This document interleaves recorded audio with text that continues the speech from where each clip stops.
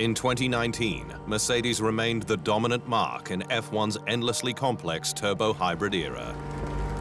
But this year also marked a decade since the miracle that was Brawn GP, the outfit that became the Silver Arrows, earning its own world title double, including the 2009 driver's crown for Jenson Button. Brawn grew from the ashes of Honda's Works team, formerly BAR, via a management buyout after the giant Japanese auto manufacturer pulled out at the end of 2008 as a result of the global financial crisis.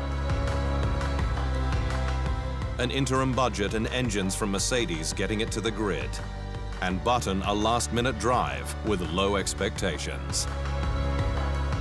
You work hard for it, but you got to find yourself in the right place at the right time. You know, you're not going to, even if you're the best driver in the world and you're much better than everyone else, it doesn't matter. As long as if you don't have the equipment, you won't win. But the BGP 001 was a world beater, complete with a double diffuser that was F1 2009's must-have. Button securing 6 of the first 7 races before a war with Red Bull in the season's second half.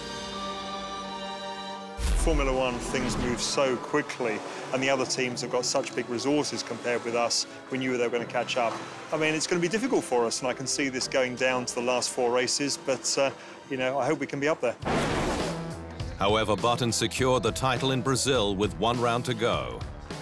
A storming drive from 14th on the grid to 5th, a wobbly mid-season ending with triumph at Interlagos.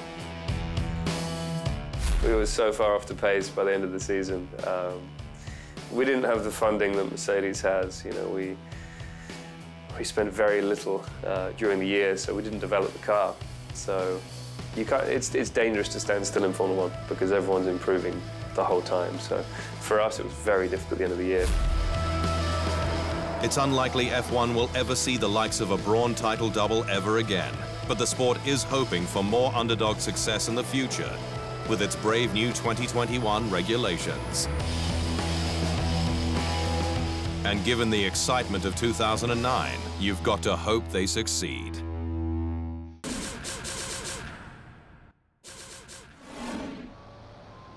Thanks for watching. To stay up to speed on all things Formula One, make sure you hit the subscribe button.